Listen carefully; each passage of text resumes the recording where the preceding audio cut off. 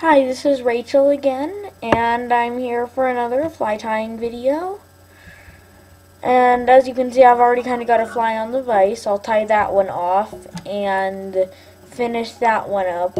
And this is just kind of a pattern spotlight for my favorite pattern, the Woolly Bugger. I love tying those, and I just kind of want to share it with you. So what you're going to need for this pattern is pretty straightforward. So what you're going to need, one sec, let me get the materials and then I will tell you. What you're going to need is some chenille, like this stuff right here. I use black, but some people use olive, dark olive. I use the feathers at the base of a rooster neck, but some people use the saddles. And then you're going to need your bobbin and bobbin threader, and I'm going to take the orange thread out of the bobbin and put in the black 3/0 monocord, which is what thread you're going to be using for this fly. And then let me make sure I'm not forgetting anything. Oh yeah, that's right, the crystal flash, black crystal flash.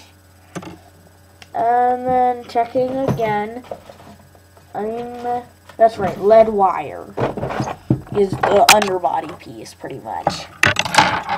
So what I'm going to do first is I'm going to cut a length of lead wire, just a shorter one. Did I forget to tell you what the hook is? Oh yeah, that's right, I kind of did. Anyways, it's a 10, I use a size 10 Dariki dry fly, but some people use different hooks. So what I'm going to do is I'm going to grasp this tip of the lead wire and just wrap it around this hook like so. Oh yeah, that's right. And there's another material I forgot to put on the list. Marabou, black marabou. So let me get that out. And marabou is basically huge, gigantic, fuzzy feathers. So with this, once you have the lead wire wrapped on, let me get my hand out of the way to show you what that looks like. Once I finish wrapping, that is. And I'm trying not to rush too much because it can be hard to see what people are doing. So I've got the lead wire wrapped on. The gray stuff right here is the lead wire. I know it looks more like a band of wire. Well, of thread actually, but you know, the thing is, it looks kind of bad when I'm recording because I don't have the best quality of recorder, but it's a pretty good recorder, but what I found to be a really good one that I can get for free, so it's nice. So what I'm going to do is I'm just going to thread the bobbin here. I'll bring it up here so that you can see it.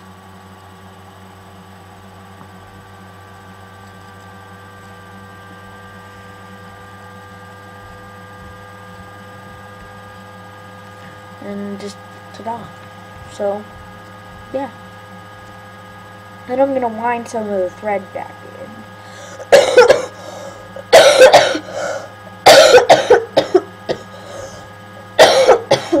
Sorry about that. So now what I'm going to do is I'm going to wrap my thread head.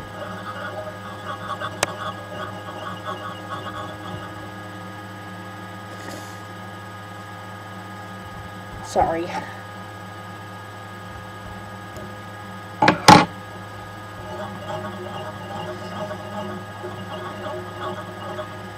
So now that I've got a little thread head nub, I'm going to peel off a bit of the marabou, like so. And I'm going to align it so that the piece that came off the quill is towards my right, I think. Let's see here, yeah, right. Sorry, I have trouble with that sometimes.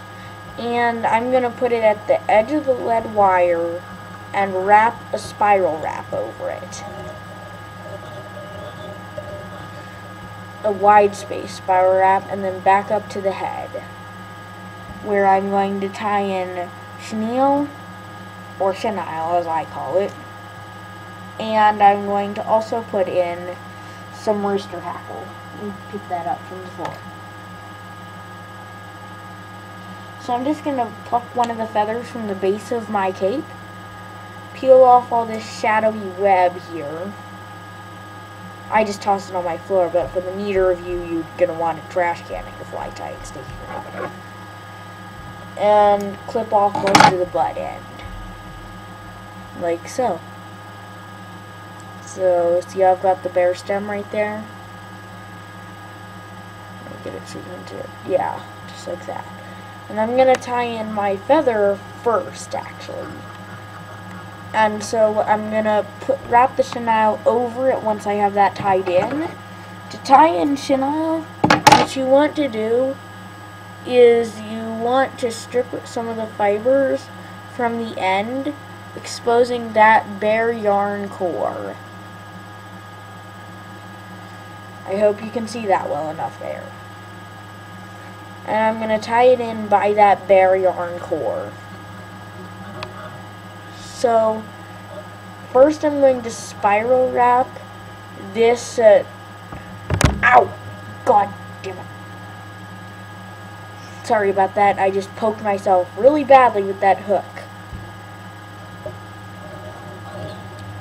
And I'm going to spiral wrap over top of the feather, if I can stop bleeding.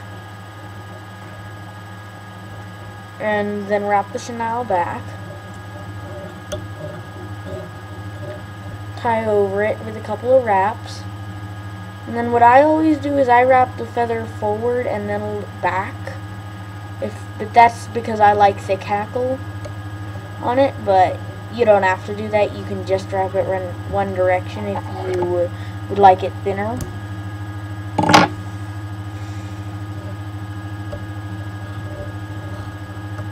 So now I'm going to wrap the thread forward through the hackle and try not to trap any of the fibers to spiral wrap. And then I'm going to complete my thread head with a couple of turns and then tie it off with this whip finisher.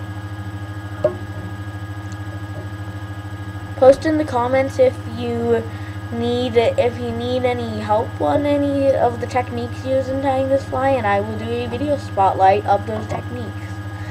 I will only check the comments occasionally, so if necessary, you can email it to me through my Gmail.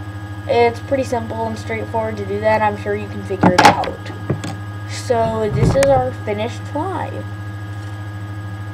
I am currently holding it by the tail. So it just looks like that. Okay, so I will see you guys some other time.